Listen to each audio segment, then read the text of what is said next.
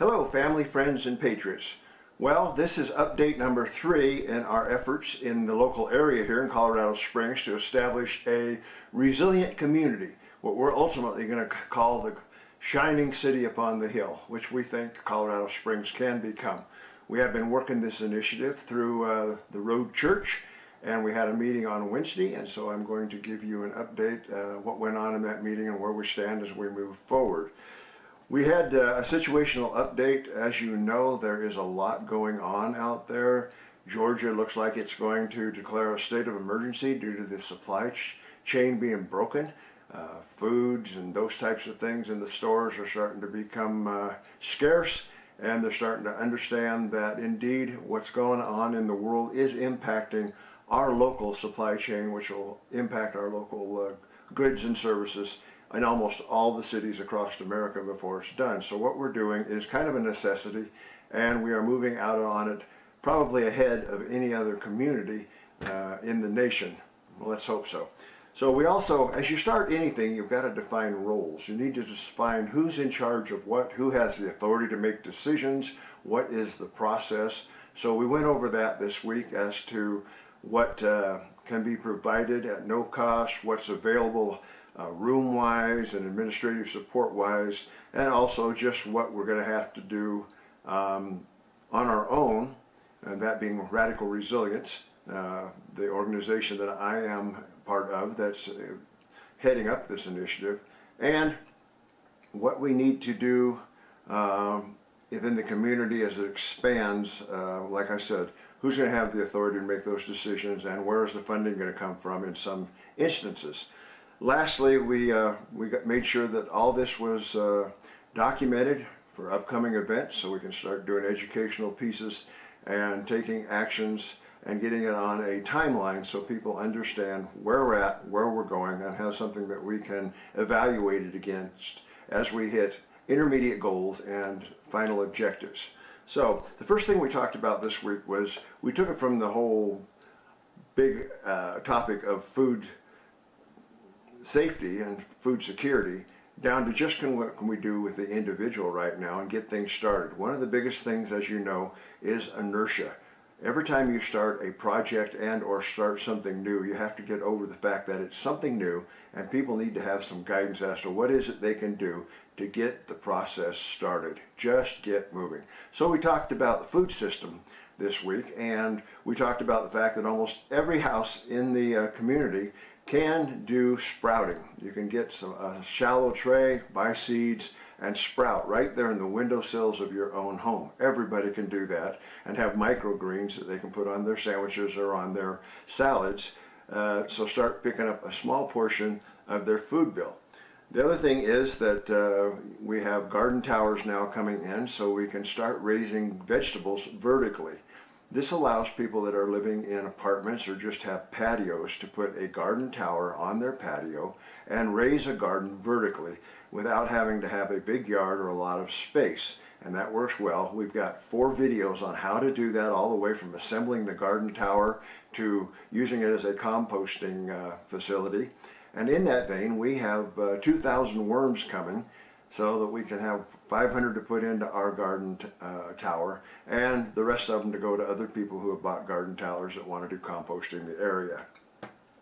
We started looking at greenhouses this week, and because we're here in Colorado Springs has a couple things that make greenhouses very difficult. The first one being the wind. And if it's not blowing out of the north, it's blowing out of the south or off at the Front Range. And it always seems to be blowing where you're out of town or even in town. And you've got to deal with a building that can handle winds up to 30, 40 miles an hour and not be ripped to shreds or blown over and collapsed due to the wind gusts. So we looked at that criteria, and we also looked at the fact that here in Colorado Springs we have major climate shifts that will one day you'll have hail and snow, and then it'll turn to rain, and the next day you've got sunshine and it's 70 degrees out. So the weather shifts a lot around here, and with that can come some real damaging effects from the hail. I mean, hail as big as golf balls, and one year there was as many as 1,000 cars damaged in town due to one hailstorm, and all the greenhouses were totally shredded by the hail. So how do you take care of those two criteria, I guess, for something to withstand growing? Well, you get one that has material enough that will not only let light in, but also withstand the wind and the hail. So we're kind of looking at geodesic domes that have light sections to let it in, but will also be pretty firmly built, and not just the standard plastic hoop house that goes over a metal frame. That doesn't seem to work real well around here, and we don't want to have people invest money and then repeat doing it over and over again because the weather has damaged their facility and or the crop that's inside. Now, we've already established and talked about the fact that we have a company here that is further processing, actually they're not doing the kills here, but they're further processing the beef right here in Colorado Springs. And for that we're doing a thing that we call a beef or a pork pool. And that process is the fact that since we're getting most of the beef and the pork all from the same facility, we know how they were raised and what criteria we've established, which I gave them, that they have to raise by before I will buy from them. So they have to be GEO free, not on grains. They have to be grass fed, grass finished, no antibiotics, no growth hormones. That is just the baseline criteria for the meats that we bring into this food system. And so far we have delivered, we put them in eighths, so everybody gets an eighth. Everything's based upon that as the base unit, and it has steaks and roasts and hamburgers, and then as you go to fourths and one halves all the way up to a whole cow, the scale of that delivery goes up. But basically it's all based upon a set number of pieces that include a variety and aren't just, okay, you're getting a quarter, and that quarter is what, the rear quarter or the front quarter? No, it's a well-balanced quarter, half, or whole based upon the eighth being the standard. And we've been selling those at $8 a pound. That's cut and wrapped and delivered to the person who bought them, so they can put them right there into their freezer and be ready to go. And that's working really, really well. One of the things that we realize over the years that people have forgot how to do, and we need to do classes on now, is how do you do canning? How do you do freeze drying? I mean, how do you do things like jerky, and how to make your meats last a long time without having to put them in a freezer or having to do you know, some kind of a dry bag system that will keep them over a period of time.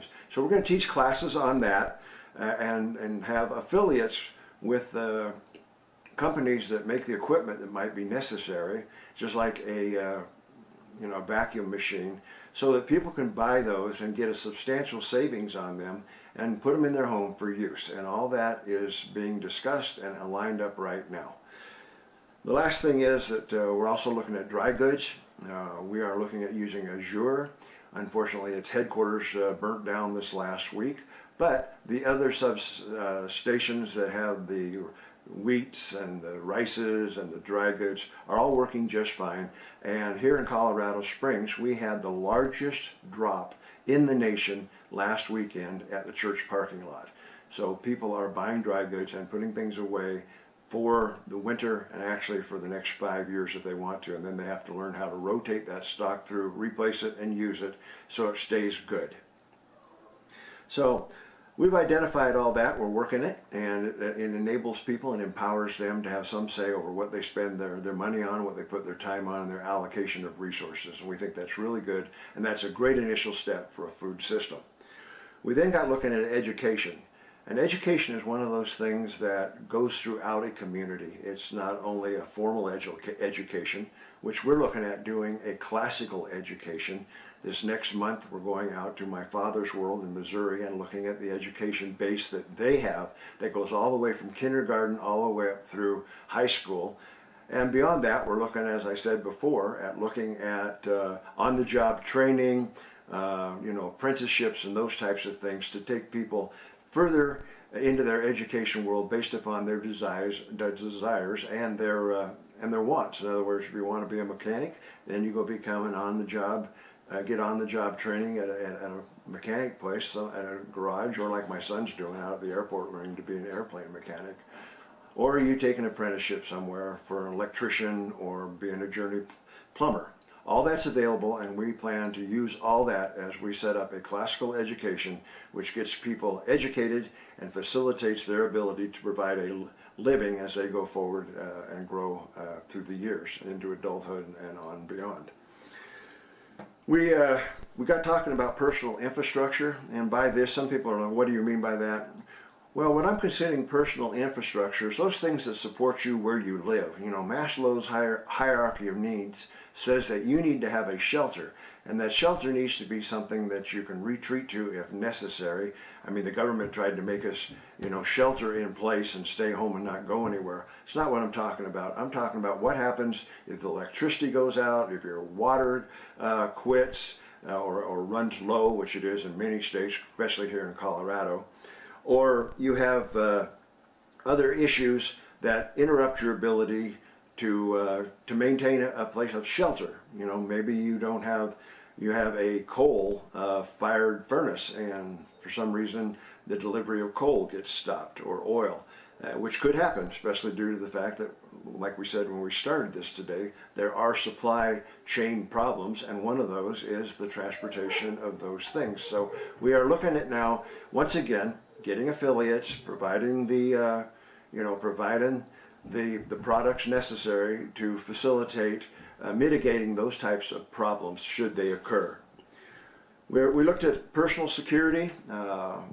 What we can do right now for personal security is to make sure that your computers are hardwired and that your passwords are protected. That's the initial steps. If your computers aren't hardwired, you can have Tempest, and Tempest is the random transmission of signals that literally, if you're sitting out in the street with the right type of equipment, you can pick up on the signal and be able to decode exactly what a person is putting out over their computer. So we are taking steps to hardwire everybody that desires it, their homes, so that that just doesn't happen. You know, the economy is one of those things that everybody's concerned about right now. It's like, oh, we're in a recession, we're going into a recession. No, we're not in a recession, it's just a slowdown. Well, the truth of the matter is, I think with all the things that are going on in the world and the way the economy looks, and the globalists trying to totally destroy the economy, I think ultimately we are going to have to plan for an economy that is self-sufficient and local. And what does that mean?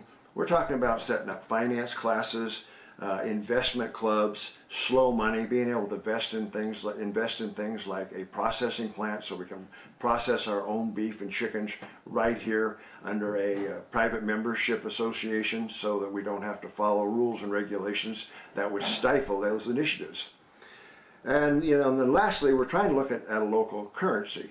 And currency can take many forms. You can do barter. You can barter your time and skills with somebody else's time and skills. Or we can even look at using hard currency such as gold and silver and now copper coins, and setting up a system where you can exchange those for goods and services. That's going to take some time, but it can be done. We've been working with the government over these last couple of years, and the focus has been putting out a church voters guide, which then would give people the knowledge they need to vote intelligently for the right type of candidate. Well, just getting people into the government that are the right kind of people doesn't necessarily stop the problems we see in the school, where you have school unions that are still teaching things that are against what parents would like to have their children taught, or HOAs, which have rules that are restrictive and don't give you the freedom you need with the property you own and the property that you pay taxes on. So we're encouraging that we still continue to get as many of our people, conservative people, into those systems, and then rewrite them so they facilitate the kind of living and the type of society that we believe is most necessary for a resilient community to thrive. Lastly, over the last 2 years with COVID, we have had numerous people sick. We had over 400 initially get sick in the church. We treated them, and then we continued on to over 2,500 people over the next 2 years. We treated them basically with supplements and holistically, and building their immune systems through the food that they ate and this lifestyle they used, not going with the masking and going with the shot, which we know is dangerous and in many instances is deadly. So we're going to continue to build a healthy resilient community that has immune systems that will be ready for those things that might come in the future, so people will stay healthy and be able to recover and live a productive life with the health that they need to do that.